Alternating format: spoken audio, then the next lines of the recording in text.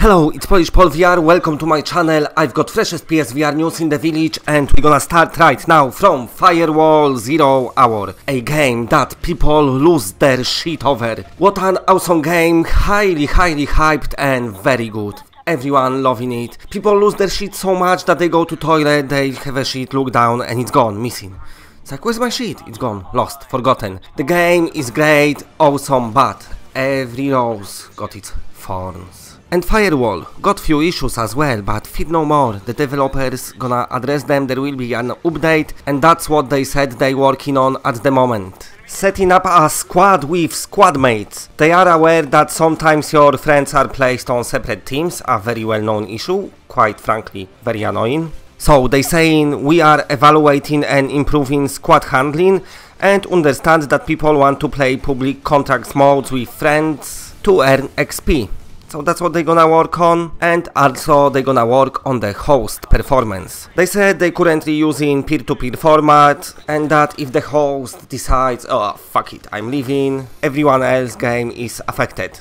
So they said, we are working on improved in-game messages and a way to protect the loss of progression for players when it happens. And they saying they're reading all the feedback, watching all the streams, just they are everywhere all over the place, they might be even watching you right now. Because they want to keep working on this game, keep improving it, and rightfully so, because this game is awesome and we all loving it, we all can agree now. Firewall 0 Hour delivered big time, the devs did great job, everyone is happy, everyone is playing, it's just pretty awesome to be PlayStation VR owner, so very happy days, indeed. But let's speak about something else than Firewall, because guess what, there's other things happening as well. Shit. And I'm gonna tell you what it is right now. Trophies showed up for Dark Eclipse. Dark Eclipse is a MOBA game. If you don't know what MOBA means, it means Moist Orangutan Boat Alcohol. And in this game, it's player versus player, you can control three like characters, lords, the leaders, you using your move controllers, but the game is playable with DualShock, and I'm talking about it because it was announced when the game first was revealed that it will release in spring 2018, but it kind of didn't, but now it looks like it might be even in September, so that's great stuff. This game should be with us very soon. The developer said at the beginning it will be 1 versus 1, but in the future they will add 2v2 and 3v3, and also in the game there will be bots, so you can fight offline with the bots. It looks great. We don't have many MOBA games, like it's a very dry front on this desert of games. So finally we're gonna get a proper one, looks decent, Spike Chunsoft working on it, happy days again. But still, this is not everything. If you don't have enough shooters and you want to use your aim controller even more, you feel like you really fucking need to shoot some more shit, then let me speak a bit about Honor and Duty D-Day Open Beta, because it might be dropping very soon. All problems are sorted, they gonna go to the final QA on September 6th. The game is pretty much ready, so hopefully if everything goes well we will have it on 18th of September, and they gonna submit it for EU and US release, so they want to release in all regions at once, so there will be plenty of player to play. Of course, open beta for free, why don't pick it up and play together? So what is the meaning and what is the message of open beta? So at first there will be system where you can team up with 6 others and just spawn together and chat together and shit. They have voice chat working, so that's pretty cool. You'll be able to talk to your friends, squads of 6 people, very nice. In the first phase of the beta there will be limited vehicles, there will be tanks, but you'll not be able to drive them, you'll be able to shoot them, but if you want to drive tanks you can drive them offline. But you'll be able to drive jeeps and trucks in open beta, they just gonna be like limited amount, because obviously they concentrating on the performance. But of course, while this beta is out, they're gonna be improving the game. So in the final phase of the beta, they want you to have access to all of the vehicles. There will be 2 maps and 2 game modes, Team Deathmatch and Free for All.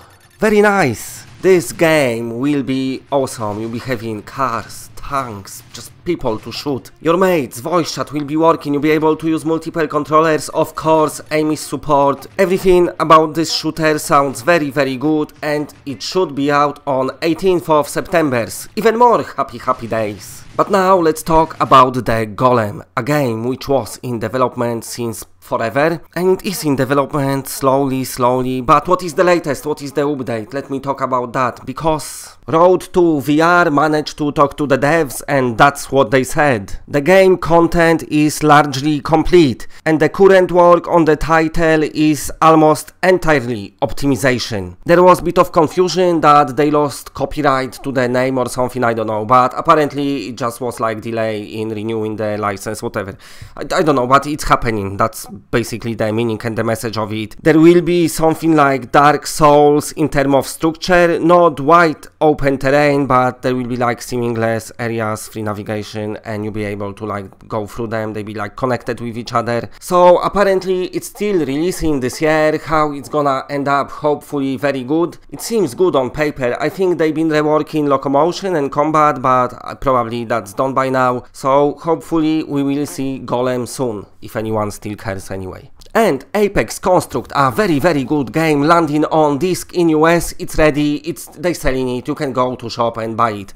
If you like your physical copies, then it's out. It's out there, you just need to order it or physically go to shop, walk in and say, excuse me, I would like to buy this game. And while we're talking about the Apex Construct, the CYGNIA Cup, this is out on PC, like a update for the game, like a challenge mode, but it's not been out for PSVR, so what's been happening? Developers let us know today that they've had very hard to squash bug, but hopefully soon they will sort it out, and then we should have CYGNIA Cup on PSVR as well.